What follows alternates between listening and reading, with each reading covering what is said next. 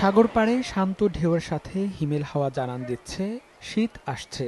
অন্যান্য বছর হালকা শীত পড়ার সাথে সাথে দেশ ও দেশের বাইরের বিভিন্ন প্রান্ত থেকে হাজারো পর্যটক বিশ্বের দীর্ঘতম সমুদ্র সৈকত কক্সবাজারে ছুটে আসলেও এবারের চিত্র ভিন্ন। পর্যটন মৌসুম শুরুর 1 মাস পার হলেও আশানুরূপ পর্যটকের দেখা নেই পর্যটন শহরে। অক্টোবর থেকে মার্চ পর্যন্ত সময়কে পর্যটন মৌসুম ধরে আশায় বুক বাঁধেন সাগর পাড়ের ব্যবসায়ীরা। কিন্তু সৈকত পর্যটক শূন্য থাকায় ছাতা, বিচ বাইক, ফটোগ্রাফার, বার্মিজ মার্কেটের ব্যবসায়ী থেকে শুরু করে রেস্তোরাঁ ও হোটেল মোটেলের ব্যবসায়ীরা দুশ্চিন্তায় পড়েছেন।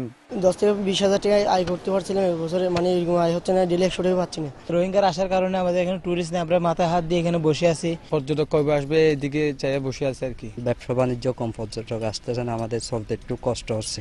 রোহিঙ্গা ইস্যুর কারণে এখন আমাদের বুকিংটা দেখা যাচ্ছে 20%-ও নেই। সেপ্টেম্বর, অক্টোবর, নভেম্বর আমাদের বেশ গেস্ট থাকে, কিন্তু এবার কিন্তু তেমন গেস্ট দেখা যাচ্ছে না। মূলত রোহিঙ্গা সমস্যার কারণে নিরাপত্তা নিয়ে শঙ্কায় থাকার পাশাপাশি সৃষ্ট নানা কারণেই বর্তমানে পর্যটকরা কক্সবাজারমুখী হচ্ছেন না বলে মনে করছেন মোটেল মালিক সমিতির এই নেতা। টুরিস্ট পুলিশ এবং জেলা পুলিশ আরেকটু যদি বাড়িয়ে দেন তাদের তৎপরতা, তাহলে আমাদের যেই টুরিস্টরা আসবেন তারা যদি নিরাপত্তা ফিল করে, পর্যটন ব্যবসাটা আমরা আরো বেশি লাভবান হবে বলে মনে করি। কোনো রোহিঙ্গাকে সৈকত সহ পর্যটন এলাকায় প্রবেশ করতে দেয়া হচ্ছে না উল্লেখ করে পর্যটকদের নিরাপত্তায় সর্বোচ্চ ব্যবস্থা নেওয়া হয়েছে বলে জানিয়েছে টুরিস্ট পুলিশ। যারা টুরিস্ট আসবেন তাদের নিরাপত্তা আমরা সচেষ্ট আছে এবং রোহিঙ্গা অনুপ্রবেশ যাতে বিচার না হয় সে ব্যাপারে আমরা 100% অ্যালার্ট আছে। বিচে যতগুলো পয়েন্ট রয়েছে আমাদের 24 আওয়ার্স আমাদের টহল রয়েছে। হোটেল মালিকদের দেয়া তথ্য মতে গত বছর অক্টোবরে কক্সবাজারে ভ্রমণে এসেছিলেন 2 লাখের বেশি পর্যটক, যা এবছর নেমে এসেছে 10,000-এ।